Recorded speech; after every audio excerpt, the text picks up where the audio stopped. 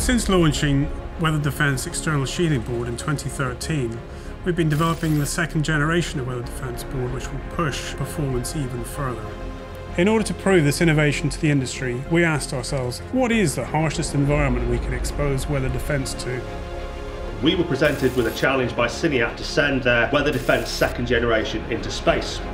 Now, in order to protect all our sensitive electronics, we were going to build a payload specifically out of the Weather Defence second generation external sheathing, attach this to a very large meteorological balloon and send this into space. This capsule was going to experience some very extreme temperatures as low as minus 57 degrees Celsius.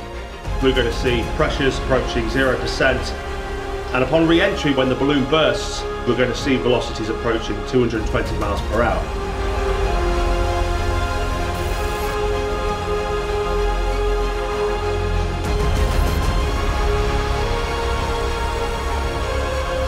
This really is the ultimate test of durability.